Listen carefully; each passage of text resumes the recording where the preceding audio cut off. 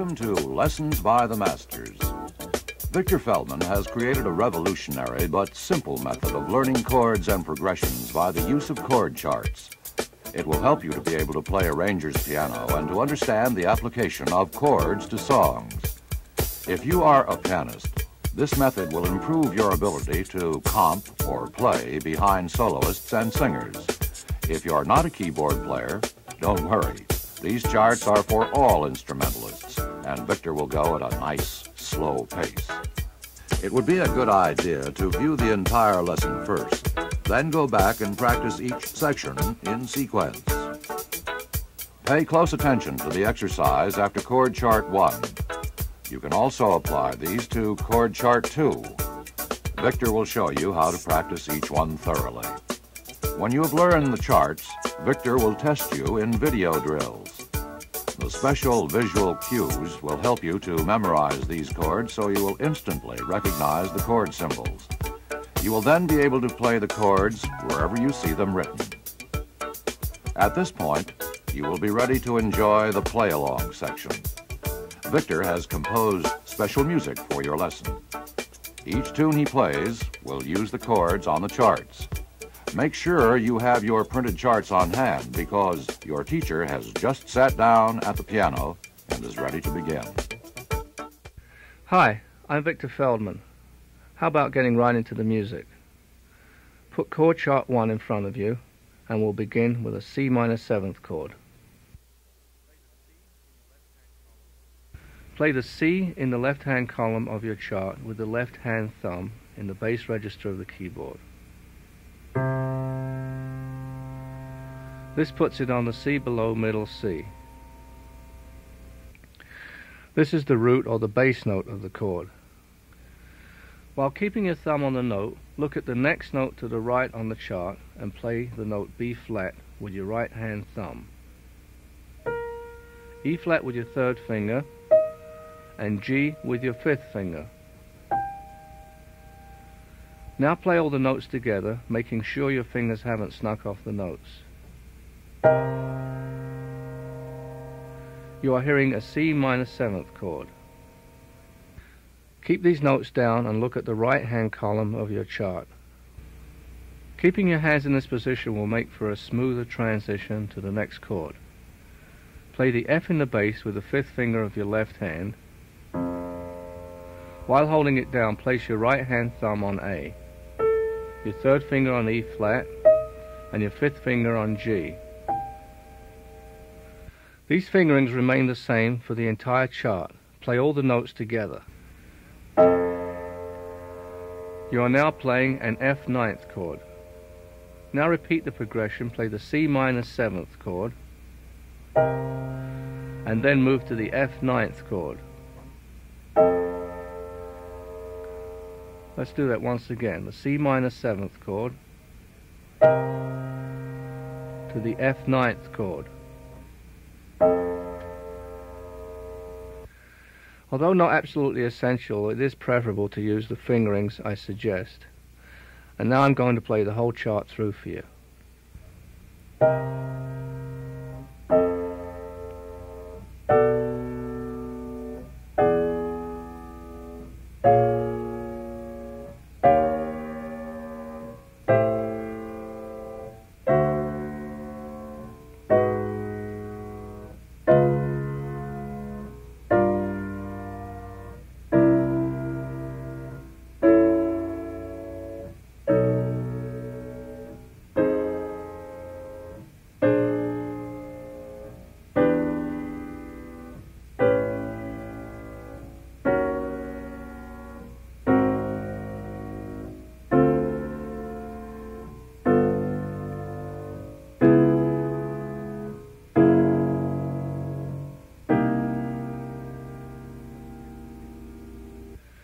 One way to get the feeling of the left hand motion is to practice the left hand in the following way. Play the C and the F below it together, then the B and the E below it together, and continue across and down chromatically at a slow pace like this.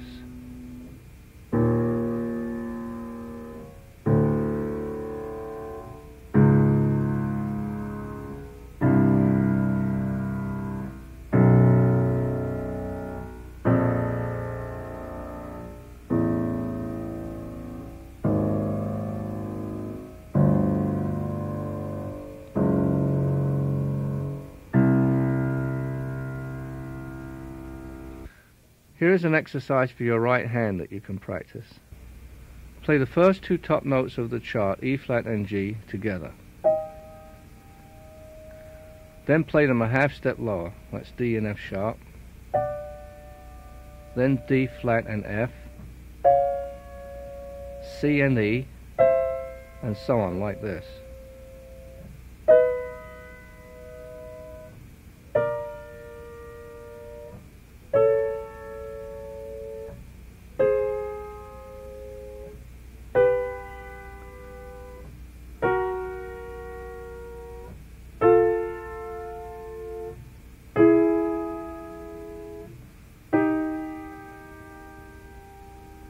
Another exercise you can do is place your right hand thumb on the first note, the B flat. Then place your left hand onto the bass note C. Next move your right thumb onto the A and your left hand fifth finger down to the F. Follow this pattern across and down the chart.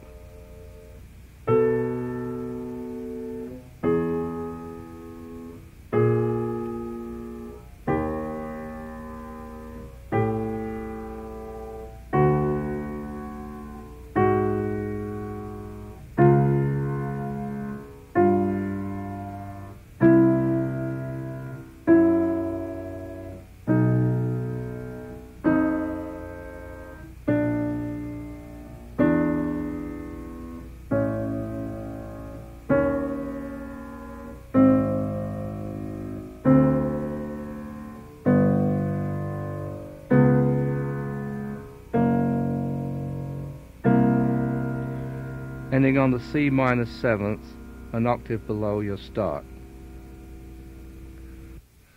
Now I will play chart 1 through for you again.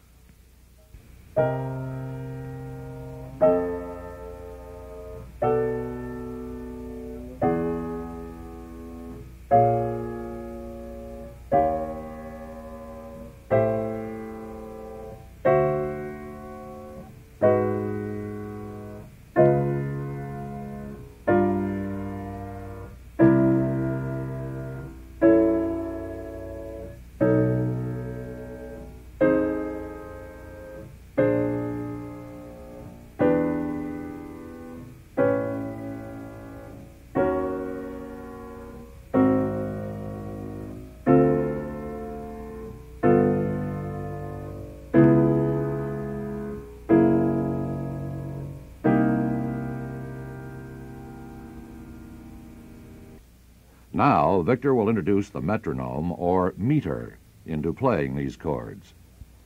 The metronome is set at 108. I want you to play 8 counts with the metronome on the first chord. I will do it first. 1, 2, 3, 4, 5, 6, 7, 8. 5, 6, 7, 8. Now play the chords all the way through the chart with me in meter. I will give you 8 counts. 1, 2, 3, 4, 5, 6, 7, 8.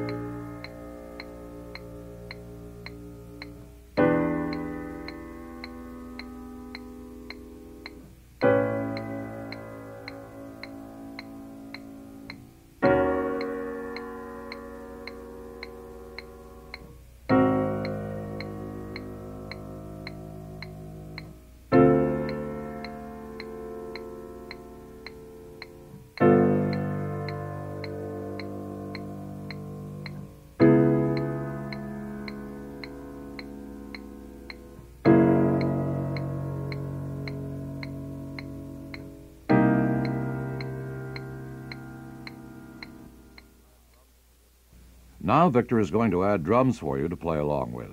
Up to now, we have been dealing with harmony and straight meter only. Now he will bring in the element of rhythm.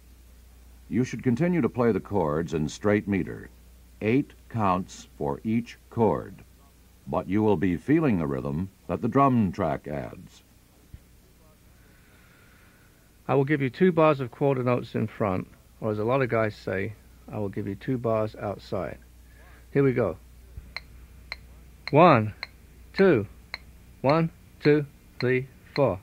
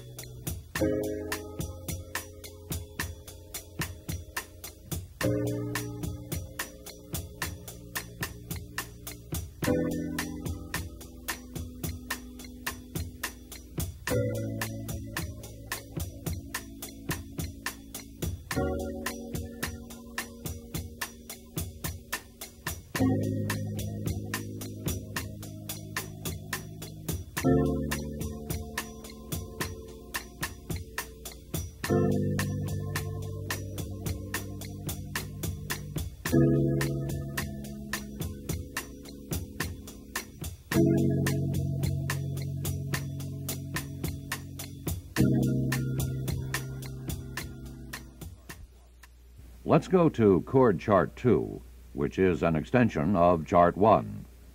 You will see that the first 2 columns remain exactly the same, and a third column has been added. Go through the same steps as in chart 1, and include the new third column. Now I'll play chord chart 2 all the way through for you at a metronome setting of 120. I will hold the first 2 chords for 4 counts each, and the third chord for 8 counts. 1, 2, 1, 2, 3, 4.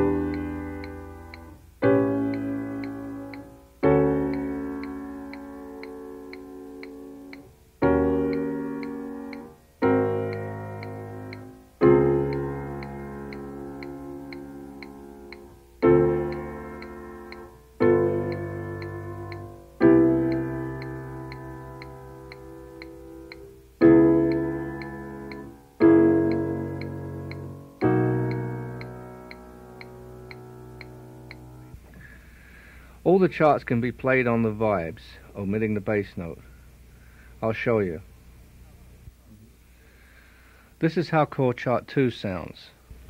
1, 2, 1, 2, 3, 4.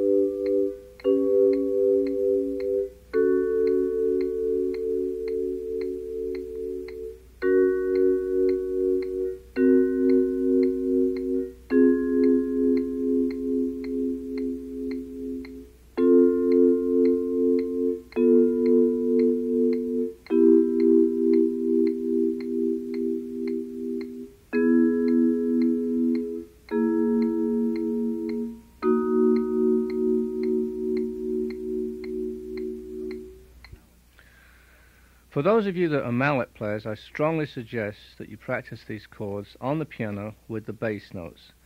This will develop an awareness of bass note progressions when you are playing the vibraphone. Now, here is chord chart 3. These chords have 4 notes in the right hand. Victor will play it through for you at a metronome setting of 120. 1, 2, 1, 2, 3, 4.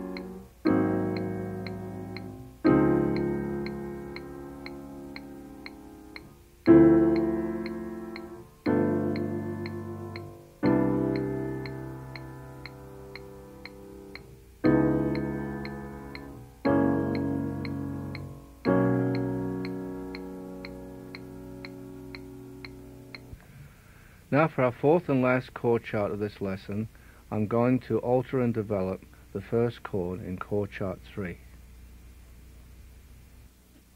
Chord chart 4 is the first column of chart 3 with a different note in the bass. Take the C minor ninth and change the bass note to an F. This changes the chord to a C minor ninth with an F in the bass. This is frequently written as E flat major 7th over C, meaning E flat major 7th with a C in the bass, or F13 suspended 4th, or just F13 sus.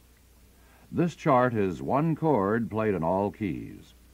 Each symbol can be written 3 ways, but Victor will use only one symbol for this lesson.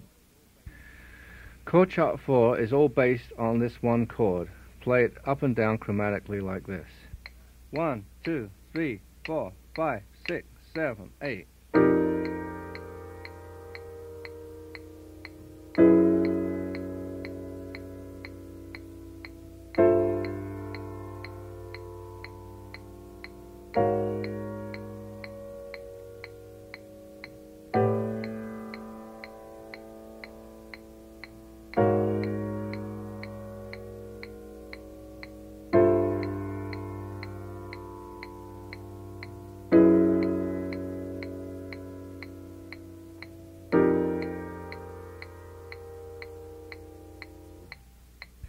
This kind of chord also sounds good with octaves in the left hand. 1, 2, 3, 4.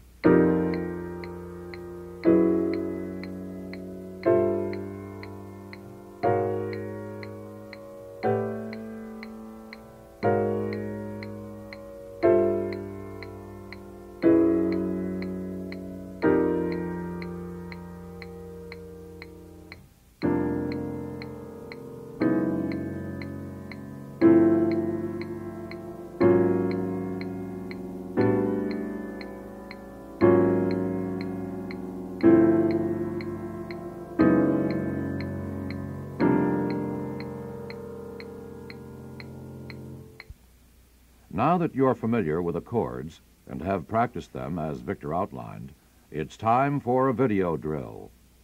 These exercises will help you speed up your ability to recognize and play chord symbols. When you see the chord symbol on your screen, find the chord on the piano. Try to play it before Victor does. You will see the symbol on your screen for 4 counts. You then have 8 counts to play it. Then Victor will play it for 8 counts.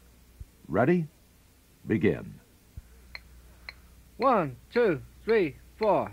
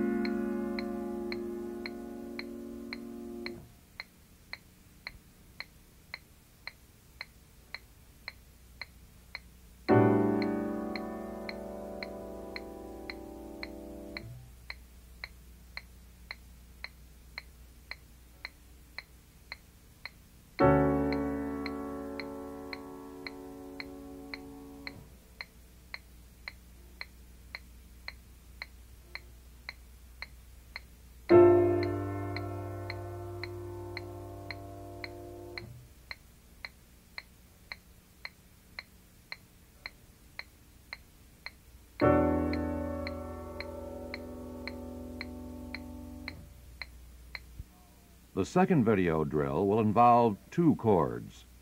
You will have 8 counts to play 2 chords before Victor plays the chords for 4 counts each. Ready? Begin. 1, 2, 3, 4.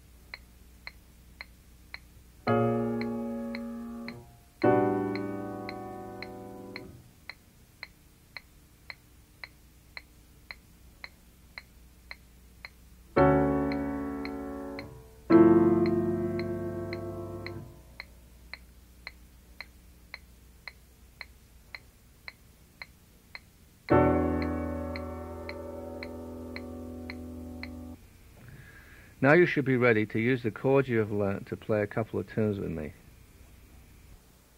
Listen to this fusion tune, Seventh Heaven, 1 time through. At the same time, watch the chord symbols that you will play on your keyboard. 1, 2, 1, 2, 3, 4.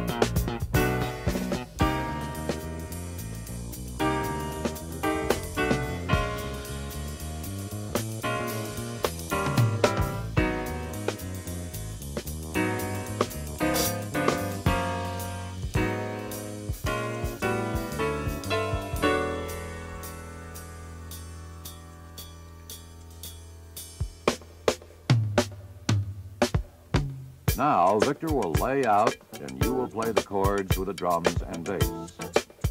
The chord symbols will be shown again. Just listen for the count-off.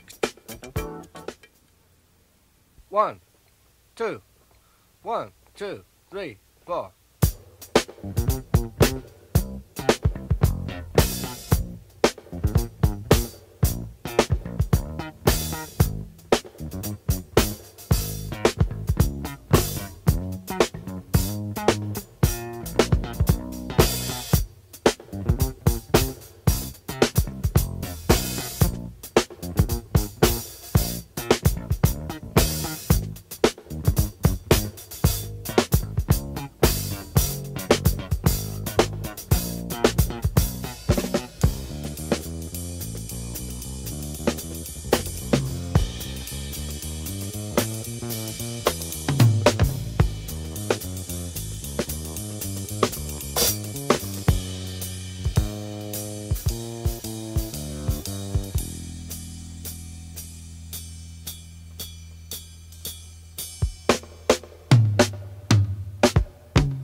Play it again, and Victor will join in on vibes. 1, 2, 1, 2, 3, 4.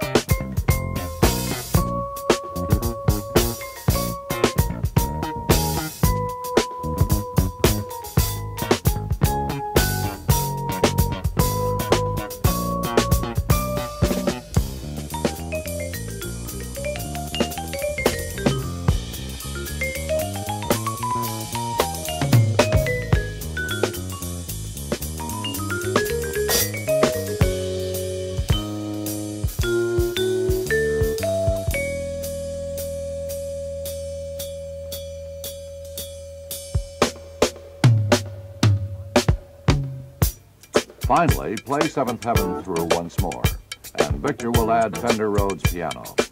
This time, you will test your memory by playing without the benefit of the chord symbols on the screen. 1, 2, 1, 2, 3, 4.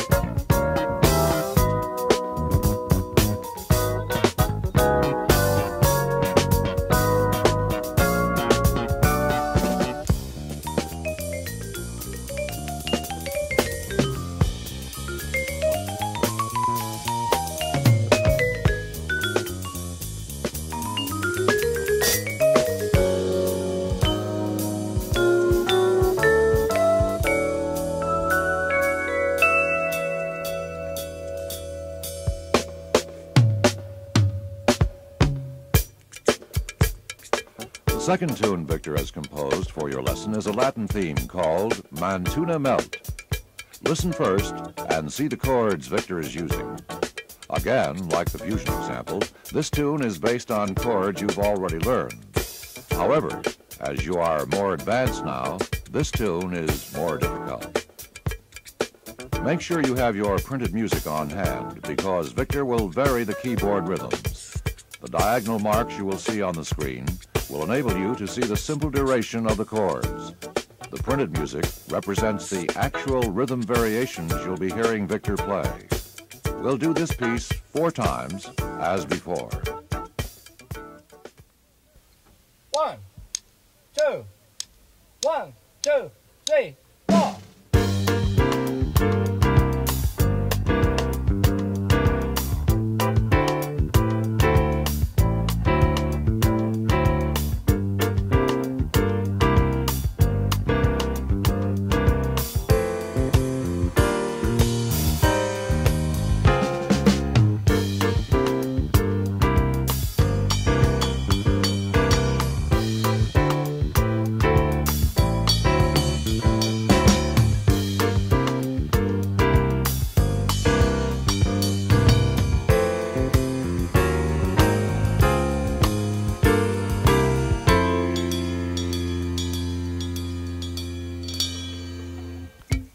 Victor takes a break, and you play along with the drums and bass.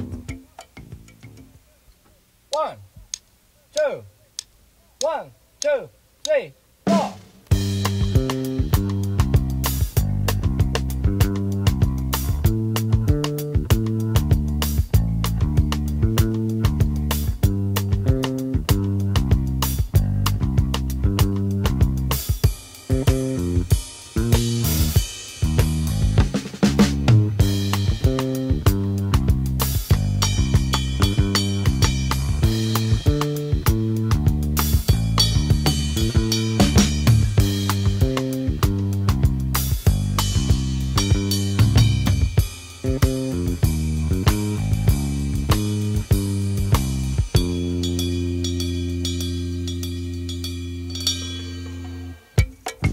Here comes the track with the vibes added.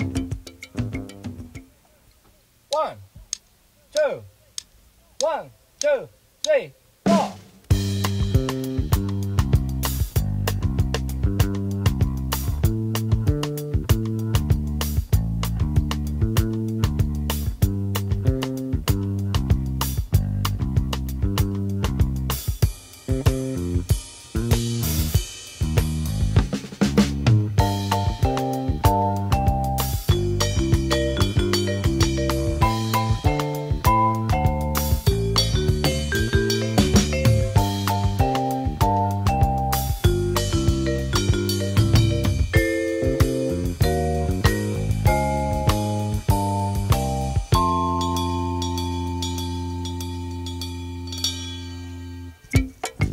Now, Victor is going to add some percussion, so this last time through, you will have congas, but no chord symbols.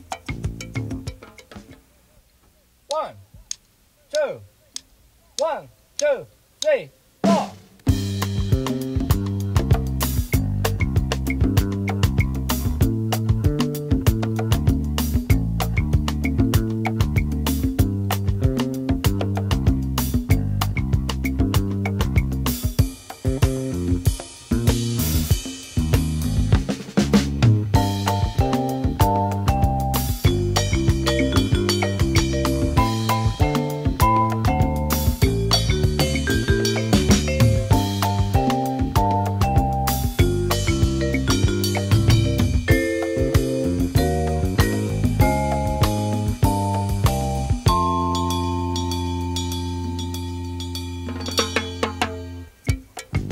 The chord charts you've learned in this lesson are only a few of the many charts involved in this method.